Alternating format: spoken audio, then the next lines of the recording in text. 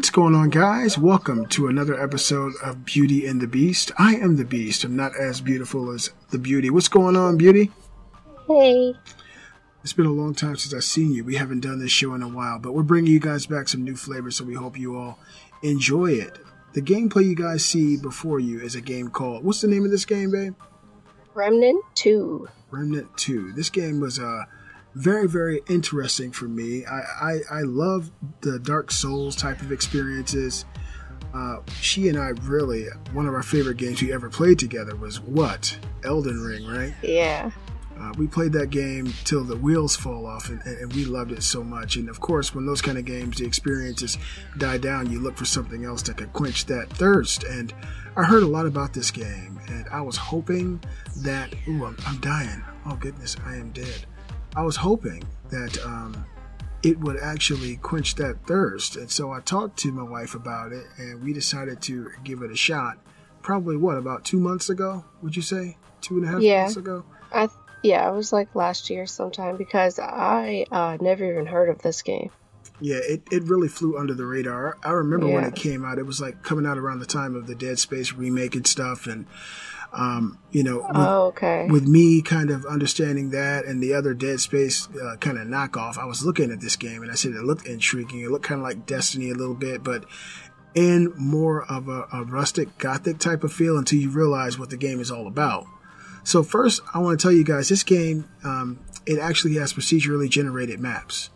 Like if you go to a world, of course the aesthetic, like the leaves and the foliage and the dilapidated structures are going to be similar every playthrough, but you can actually re-roll maps and play and have a completely different experience every time you play it. And that was something that intrigued me too, because of course in the age of AI that we live in nowadays, I thought, implementing something like that with a Dark Souls-like experience that was tough, and have you rolling and timing your rolls like you do in the Souls games would be interesting. But it took us a minute to actually kind of understand the fundamentals and get our bearings, would you say? Yeah, like it took a second to figure the game out just on the basic level, like the map and like the different worlds and doing all that kind of stuff. It was kind of weird in the beginning, so I was about to give up. I was like, I don't really I'm bored of this. It's not fun. And you guys see it. It's tough. It's a tough experience. I think this is when we were relatively new. I don't know what level we were in this game, but it took us a minute to really get our hands around it. And when we really started to figure it out, because I remember my wife was alluding to not wanting to play anymore. She was like, it's okay. And I was like, what? And I started to really understand the timing, the different type of weapons, the skills, the archetypes. So you can switch to being, what is the dog guy called, babe? I'm trying to remember. Handler. A handler. You can be a summoner and summon enemies or creatures. There's so many different types, a gunslinger, and all that stuff can matter so much in your playthrough, like summoning right here. We had such a good time with this medic game. Yeah, you could heal teammates, and it's just really, really awesome. I'm happy they made it. There is a part 1 we have not played, I'll say, but I don't know if we absolutely need to. Would you want to play part 1 when you know that every review said part 2 is so much better? Yeah, part 2 is really good. It does, after a while, though, become pretty competitive. Not competitive, repetitive. I'm losing my mind. Yeah, I was like, what? It becomes pretty repetitive, even with the procedurally generated maps. After a while, the end game it kind of dwindles and goes away, and there's nothing really for you to do besides re-roll the same maps over and over again. And after you get your items, there's really nothing else for you to attain, so you end up just getting a couple dollars here and there, and it kind of takes the desire out of the game. But overall, what would you say about this game if you had to review it, Peanut? I would say that it is fun, and it's especially fun when you play with somebody else. So it'd be a good co-op game for a couple or friends, whatever. But yeah, I think eventually you will probably get bored of it. It's not one of those games where you could play over and over and over again. It's gonna eventually get stale. Yeah, but it's really fun in the beginning. I totally agree. I mean, you could easily get 40, 50, 60 hours of excellent playtime in this game, but I think that it would require some really deeply thought out DLC or new mechanics added to the vanilla game to make these playthroughs. Because look at that, there's so many awesome things you can do, and you can really hurt yourself, hurt your teammates too. It's just a lot of fun. I would say overall the game is, if I were to give it an alphabet score, I'd probably give it like a C plus or a B minus. It's definitely not, on the level of like an Elden Ring or one of the Souls games, but it's really, really fun. Moving right along, we're going to move on to some more video game stuff, guys. So, Xbox. There's been a lot of news about Xbox for the last couple of weeks, and we're not the biggest Xbox fans. In fact, is my Xbox One down here somewhere, or is it upstairs somewhere? I don't know. It's upstairs, but it's like just kind of sitting there looking. So I've been, let me stop this wonderful music because I hear it. So I haven't been the biggest fan of it. When I first met my wife in 2009, she was an Xbox fan. She had an Xbox 360, and I almost didn't take you out. But you straightened up. You straightened up quick, too. But it's all I could afford. PlayStation was too expensive. Oh, goodness, I got you one. But the Xbox, all joking aside, it's a great console. There's plenty of amazing games on it. For the last decade or so, I haven't been the biggest fan. Because, when you hear year after year after year, we got your Gears, we got your Halo, we got your Forza, we got your Quantum Break. And none of those games have ever, like Halo in the past has reached the upper echelon. Back when in its heyday and the genesis of the franchise, it was top tier. I used to love Halo. We used to play Halo together. I mean, I still do think Halo, especially some of the older ones, are incredible. Yeah. But over time, the Gears of War, you and I played that. It really didn't tickle my fancy. Not a huge Forza fan. I'm not a Gran Turismo fan either. And so there hasn't been a lot of exclusives that have been, kind of singing to me, wanting me to say, hey, I definitely need an Xbox. Even when the power differentials were happening with the Xbox One X and the Xbox Series consoles. Of course, I can grab a Series S or a Series X if I want one, but there haven't been any games until fairly recently that had me even considering it. So my older brother was telling me about Starfield and telling me how much I should be, apt to go ahead and grab an Xbox for it, and, some of these other entities that Microsoft has recently acquired are going to be releasing some incredible games. So my mind was already on Bethesda. And because I'm a huge fan of the Elden Ring, not Elden Ring, Elder Scrolls, Oblivion, Fallout, Oblivion, Skyrim. I love those games. So, I mean, I wasn't going to give that up for anybody. But then you start to see that Microsoft is still allowing some of their first-party games to still exist on Switch and on PlayStation.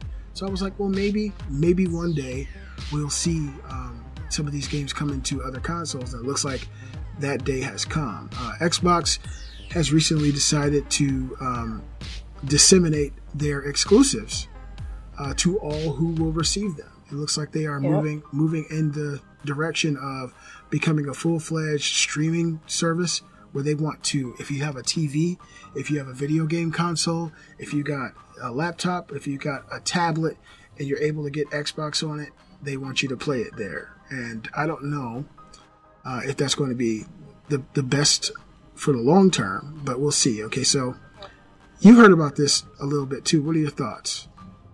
I mean, I think it's cool that they're doing that, but like, is it because they're gonna stop making Xbox stuff?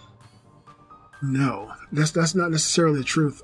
Okay. There's already a incremental upgrade in the works for the Xbox Series consoles, 2 of them.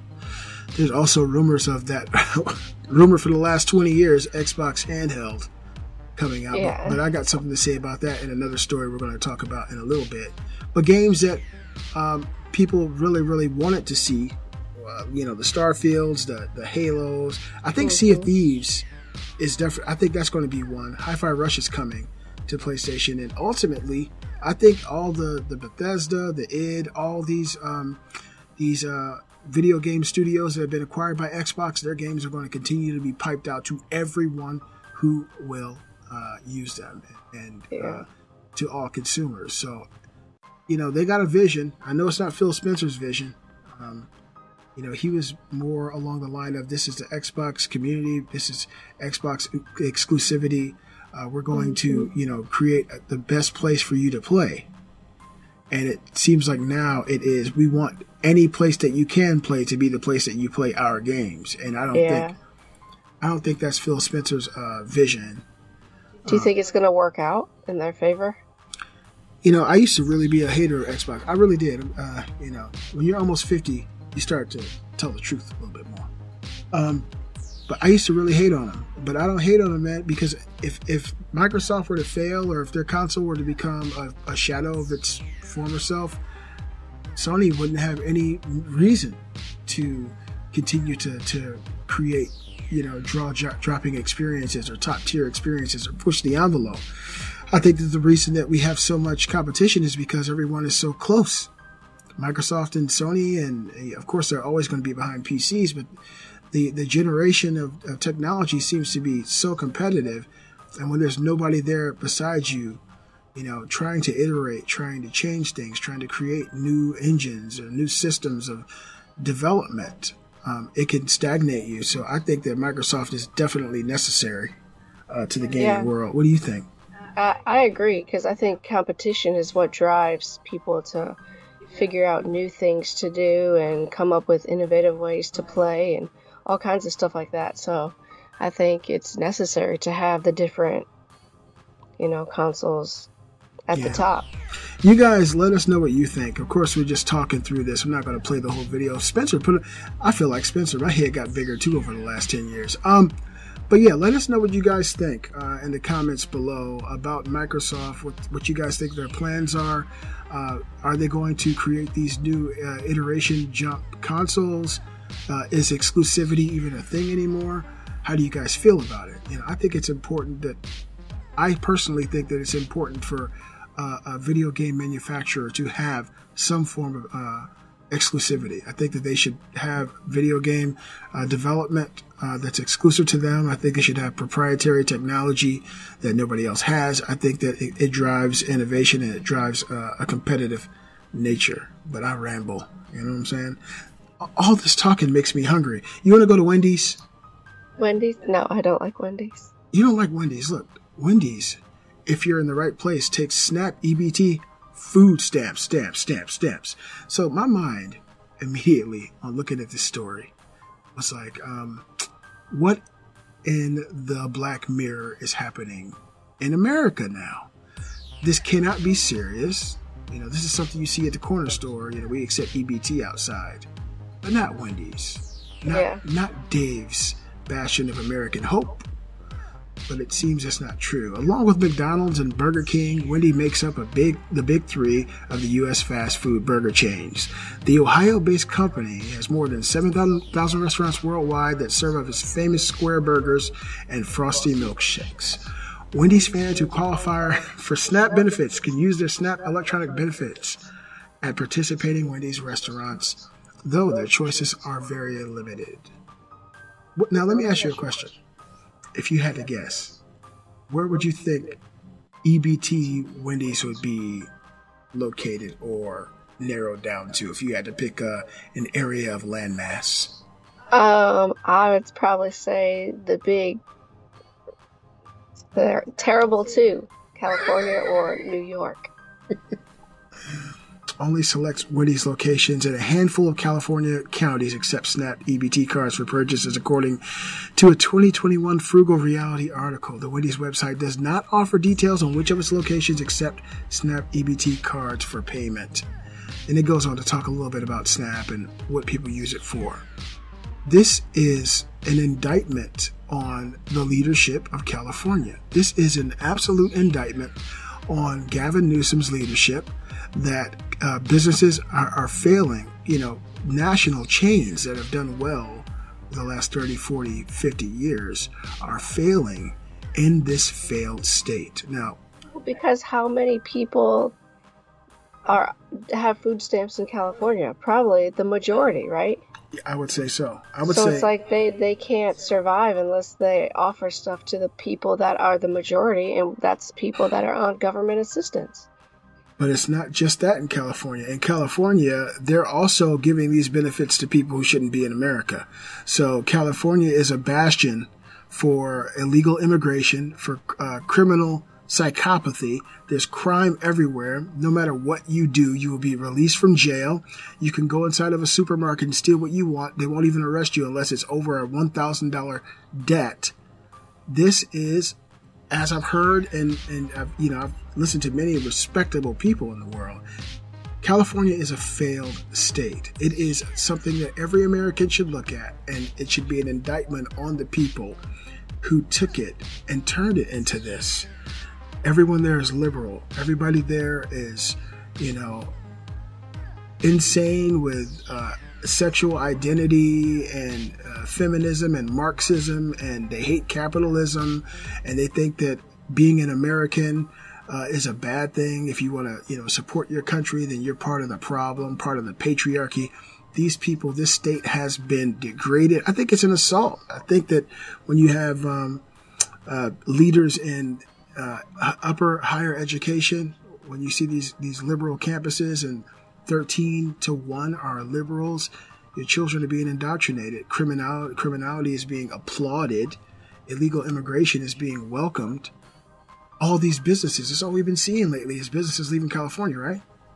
Everybody's leaving California. I mean, I saw a video on Twitter a few days ago of a woman standing on a corner and pointing at all these businesses that were all left. They had all left. And I'm talking about like Five Guys. I'm talking about like restaurants. They left. Like CVS. Leaving because there's so much criminality that, people just walk in and take what they want because of Gavin Newsom and these insane liberal people. And just so you guys know who watched the video, Gavin Newsom is the governor of California. He has been governor for years. He's overseen the biggest exodus of Americans from California to other states in history. He's the one who's ushered in all this madness. And they're saying that Joe Biden is going to step away from the presidency after Super Tuesday, and Gavin Newsom is going to step in as the liberal president. If you guys think California is a great place where people can't prosper and there's criminality everywhere and illegals and gangs and violence, go ahead and support Gavin Newsom, because that's exactly who the Democrats are going to put up to hurt so many Americans. I used to love the idea of going to California when I was younger. I used to listen to Good Vibrations by the Beach Boys and see those pretty girls on the beach and long blonde hair and beautiful tans and everybody buff. And, of course, I'm not buff anymore, so I don't want to hear about it. But it just seemed like the American dream. Surfing, American sunshine, beauty, ocean, palm trees. Yeah, just so. And now there's a shit map. There's a shit map, babe. You can walk up and down the street and pull out this map, and it'll tell you where all the human excrement is. There's huge tent cities in California, homeless people in California, and everywhere. And now they're taking EBT, and that's not even the worst of it. Now, because of all this illegal immigration, we got all these horrific people coming into our country. And I hear some people say, well, we have our own bad people in America. Yeah, we do, but there are bad people. Let's police our own. We can't police the world. An illegal immigrant deported 5 times has been charged with a hit-and-run death of a Texas boy. Rogelio Ortiz has been sent back to Mexico on a voluntary removal. Then he was deported 5 times following that, according to reports. So, since 2020, we've had over 9 million illegal aliens flood into America, man. And this little boy's family didn't deserve it. Nobody deserves it. I don't care if it wasn't illegal or not. This family didn't deserve it. But the fact that it wasn't illegal, and the fact that we have a government now that is so hell-bent on saying we don't have borders anymore. You can come into America. You all can come in. Come on in. Bring your family. Walk up here. Make that trip.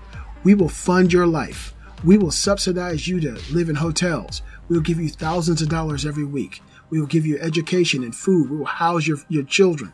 We will do anything we can to keep you here. And the people who never asked for you to come here are going to foot the bill. It is insane what America has allowed to happen. It is insane. I've seen these videos. Have you seen the videos of all these people crossing the border? But I tell you, I've seen videos of hundreds of thousands of people crossing our southern border, not being vetted. Tons of men in their 20s coming up here alone. You'll see 500 men just standing there waiting to come into the country. It's like we have imported militaries into the country. We have allowed people who are military age to come into our country that have ideas from the Middle East, from China. Thousands of people, immigrants from China, have walked across our southern border. You think they're here to teach us how to make rice? It's just insane. And a lot of them have ill intent. Well, I mean, there was one guy who came across the southern border and he said, you guys aren't very smart because you don't know who I am. He said, but you will know. You're going to know who I am. These people from the Middle East who scream death to America, they want to destroy America. We have these young liberal kids who are mentally unfit and unwell, who are siding with Hamas, siding with nations that want your death. And when these people come here, and I think the next 2 or 3 years is going to be a real horrific thing to see, because just the simple fact that we have millions of them in our country, 1% of that, just 1% is nefarious. We are in horrible trouble. Who's going to remove these people? What happens when the FBI just released a document a few days ago saying that 2 Mexican gangs are joining forces in New York, MS-13 and another one, just try to muscle New York.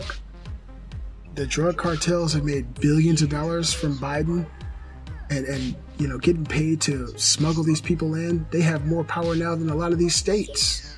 Yeah, and it's not like they're going to come here and vote against the people that are just funding them their life.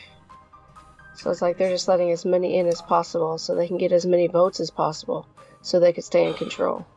Let's see what they say on Fox News about this guy.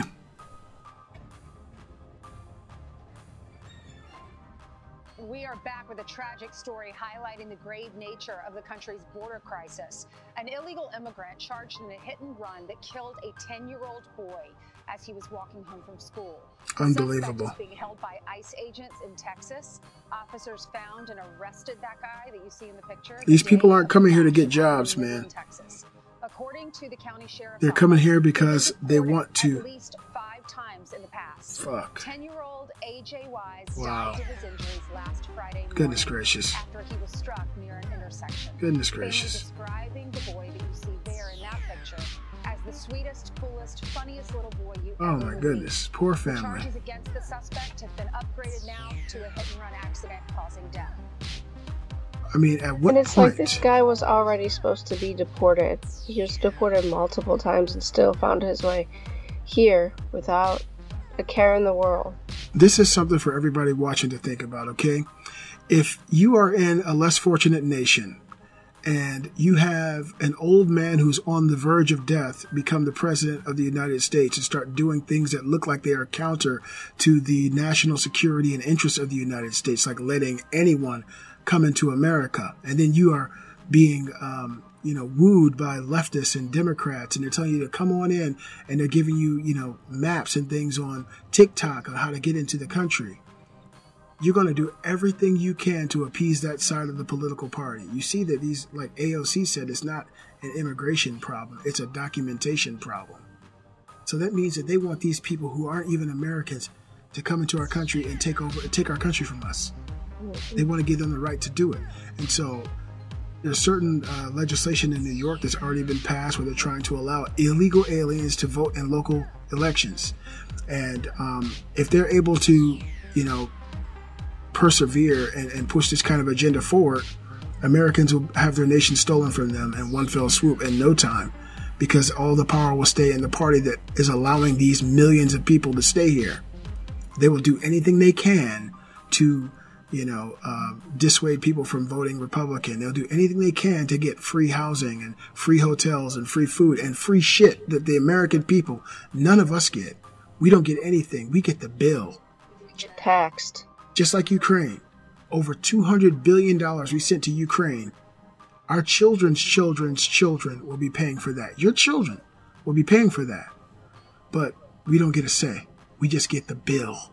These people are corrupt, and these people in positions of authority are corrupt. Speaking of corrupt, I guess politicians or district attorneys, let's come down here to Atlanta and talk about, I know you guys have all seen this Fannie. And after the two were involved in a romantic relationship.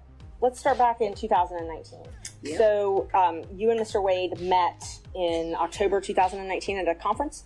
That is correct. And I think in one of your motions you tried to implicate I slept with him at that conference. She mad. I find to be extremely offensive. I stayed at that conference. Mr. Wade was. Is her dress on backwards? I did not meet him when he. I don't know, but it looks all messed up. I was standing outside. Oh, I think it is. Look at the talking to zipper. Lisa Reeves, who is a judge. Me and her were just having a conversation. Mr. Wade walks up. So for people who don't know, this is Fannie Willis, Atlanta, Georgia district attorney who is prosecuting Donald Trump and many others under the RICO Charge Act and stating that they worked to change the election. They wanted to steal the election from the Democrats. Now, that sounds like an interesting story. They haven't really proven anything yet, but now the truth has come out that this woman, this district attorney, had a boyfriend who was married. His name, what's his name? Dwayne Wade? No, I forget his name. I know Wade is part of his name. It ain't Dwayne though. But they've been sleeping together since 2019, and he was never qualified to ever be a prosecutor. He comes from a small law office here in Georgia, and she decides to take it upon herself to appoint him as a special counsel to investigate Donald Trump and his cohorts. And she pays him $750,000. And he ends up taking her all around the country, buying her things she don't even know about. Yeah, she done been. She mad. She got caught too. And basically, it seems like a way for her to benefit financially. She stole this woman's husband. He divorced his wife the day that he got appointed as special counsel. It just reeks of... he doesn't even have credentials for it. Yeah. It's like just such nonsense. So check it out. So her boyfriend, Mr. Wade, he would take her like on these extravagant cruises and to different countries and things like that. And whenever he would take her, she said she would reimburse... Ooh, that face. Yikes. She said she would reimburse him with cash, thousands of dollars. And from her house. Yeah, and when the attorney asked her, where was this money coming from? She said, it's not from nowhere. It's from home. I got money in my house. You're supposed to keep bricks in the house. She got the bag.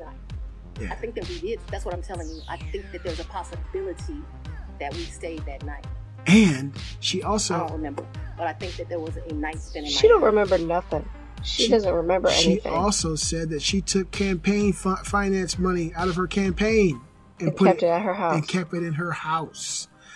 These and the thing that really perturbs me about Fannie Willis is that she uses her blackness as that's her cudgel to hold on to beat you over the head. If a person does something wrong, you just bring out the fact that I'm black or I'm a woman. It's called intersectionality. I'm a black woman. Those two things, you cannot assault me. You can't accuse me. You can't do nothing because I'm black and I'm a woman.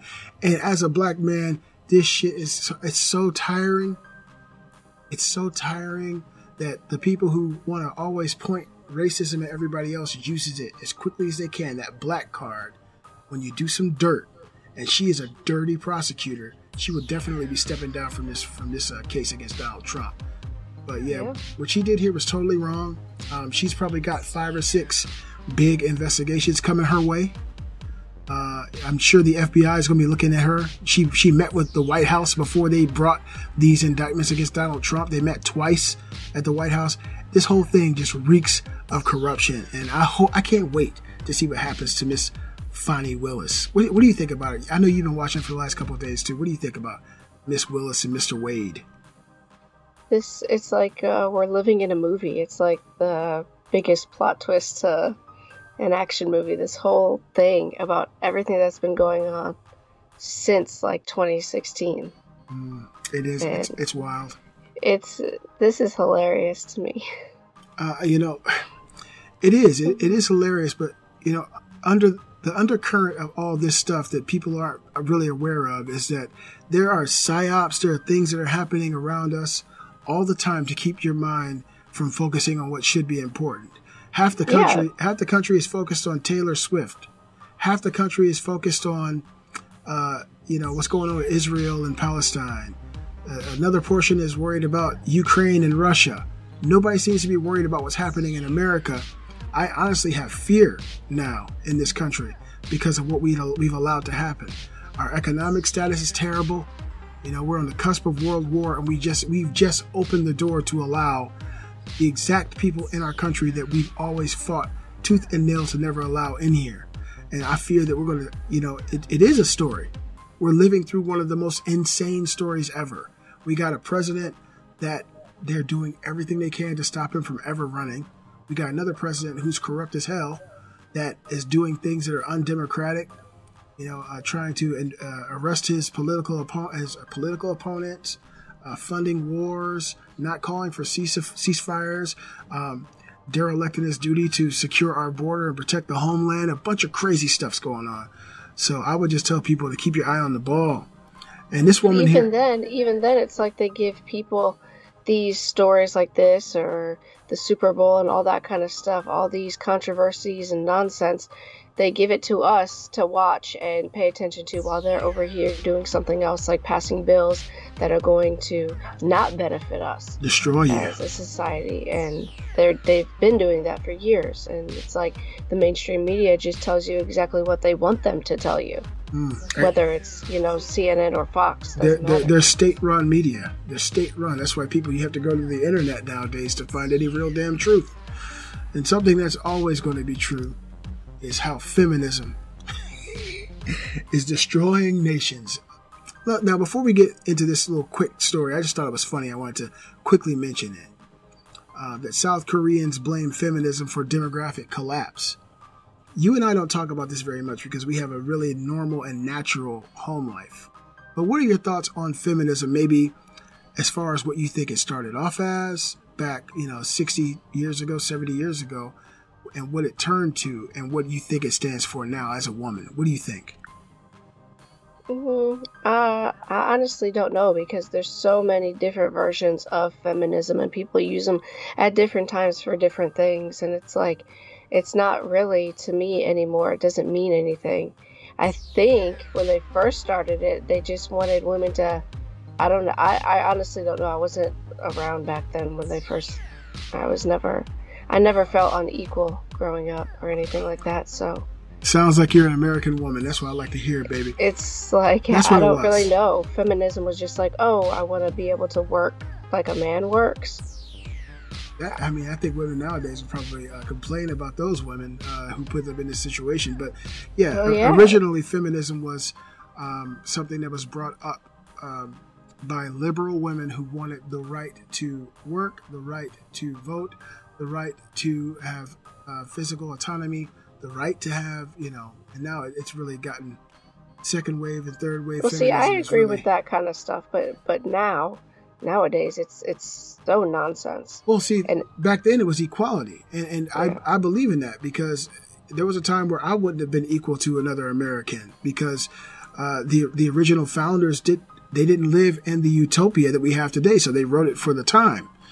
But yeah, I think that men and women should all be equal. I think that equality is it's something we all should be shooting for, egalitarianism. But feminism nowadays is not about equality. It's more about oppression to me.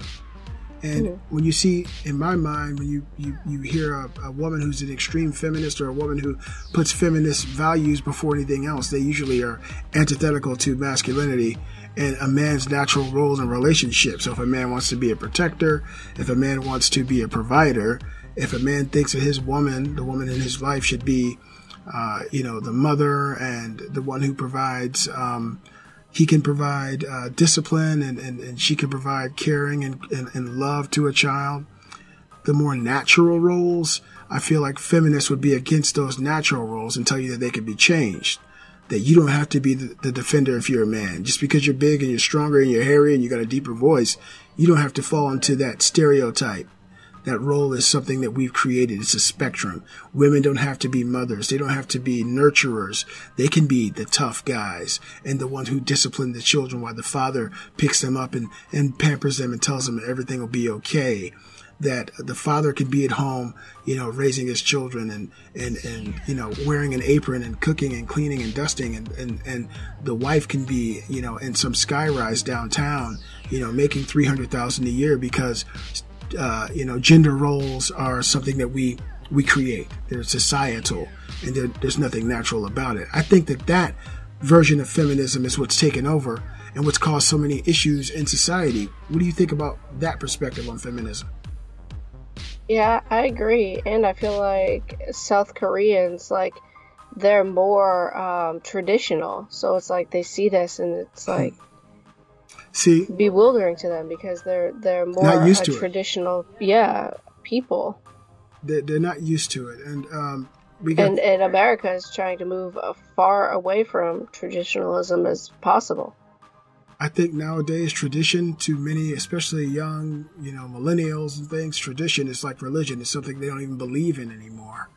And it's a sad, sad thing when you're a traditional family and you're raising traditional children and you're looking at the world and it looks like through a kaleidoscope of the Wizard of Oz and Hostel. It's like the world's crazy and you want your children to have a normal life. And so, when you see that the world is so far outside of the realm of tradition or normalcy, you see people dressed up in drag reading to 5-year-olds openly and not afraid, then you know that you've lost grip.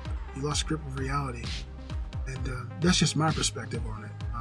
And I'm sure that's what they feel over there. And they see their own people emulating the debauchery of the West. And I just wanted to give a shout out to Dylan, who's the leftist who wrote this from Kagwa National University. South Korea's pressing fertility challenge is complex and solely linking it to feminism deflects focus from underlying societal and structural contributors to the demographic crisis. So he's just soy boy, but they know what's going on over there. South Korea has the worst fertility rate in the world. Some link it to link the country's demographic challenges to the emergence of feminism, citing that it instills bitterness into the hearts of women, worsens gender relationships, and discourages young women from having children. And I 100% agree. I kind of touched on that. If you're a feminist and you meet some guy and he's like, here, let me open that door for you. You're like, I can get it. You're creating a contentious environment. You happen to get pregnant for interacting in a heterosexual relationship, but you're a feminist. And your boyfriend says, oh, yeah, well, the baby's going to have my last name. And you're like, no. It creates problems. You understand? Do you agree with that? The way feminists... it could, yeah. In that sense, yeah. What? It's just, I think that feminism is just like liberalism in a way. They feel like you have to challenge the norm. I think people are using it just to benefit from something in certain situations. And they just want to complain about something, or they want to use it in a way it wasn't originally meant to be used in. I totally 100% agree with you. And so we're going to end this episode on some fun stuff. We talked about a lot, but I want to talk about the Nintendo Switch 2.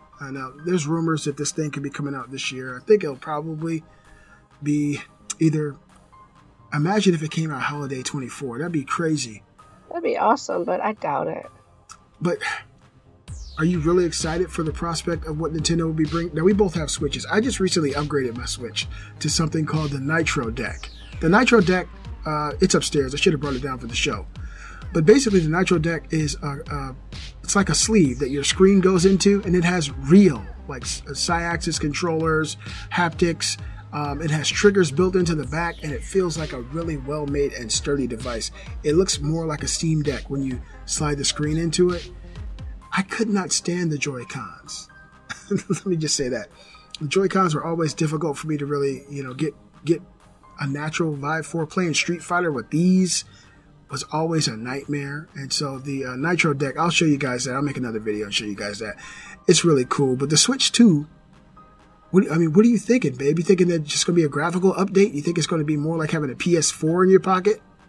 I mean, that's really all Nintendo does. you know, I don't know. Like, I'm not really excited for the second one. Even if it does look a little better, I don't think I could justify personally for me buying a whole new console just to get a little better, you know, picture.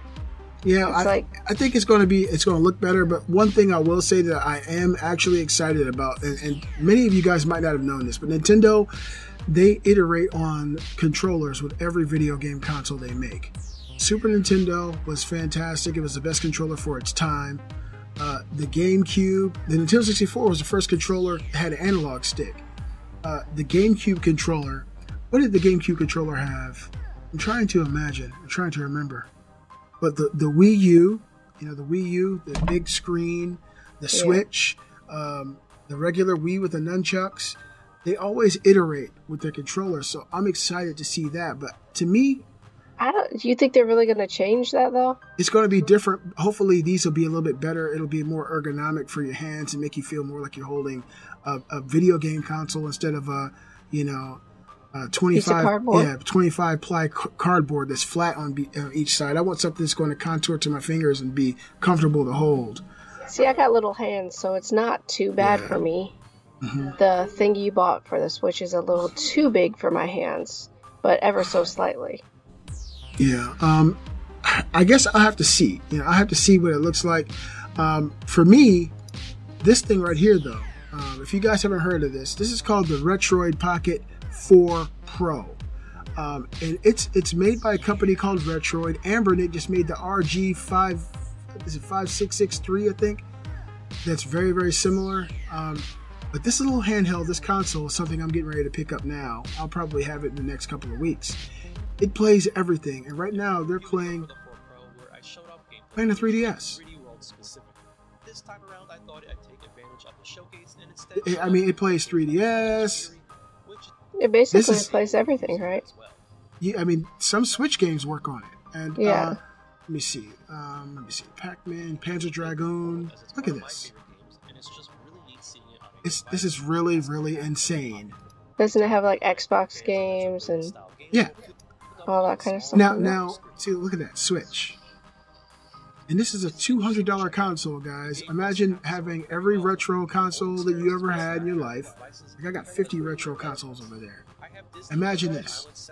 And you have them all on here. They're all on the memory stick. You want to play Sega Saturn. You want to play, arcade. You want to play. Look at this.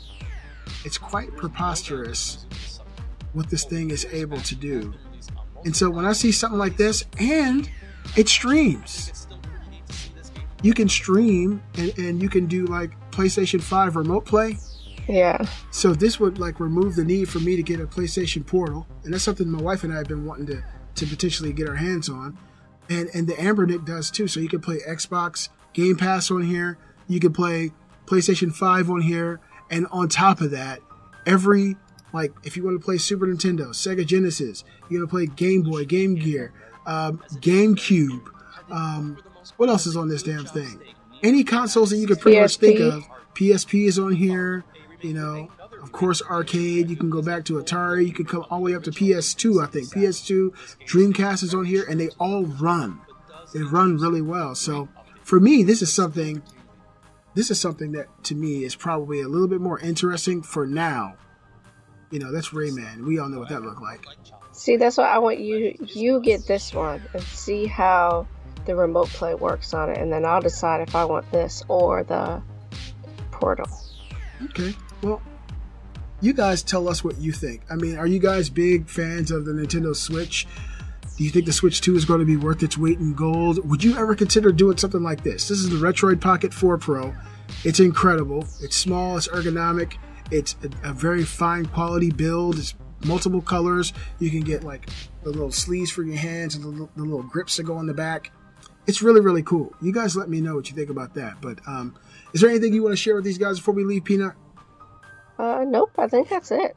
Yeah, I'm happy that we came back. It's been a minute since we had a little bit of time. There's been a lot going on in life. Kids graduating college.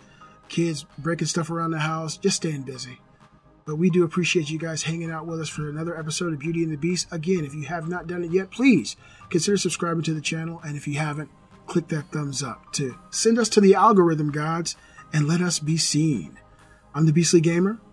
And I'm Peanut. We'll see you guys next time. Let it go, ain't nobody go. Take our bodies higher.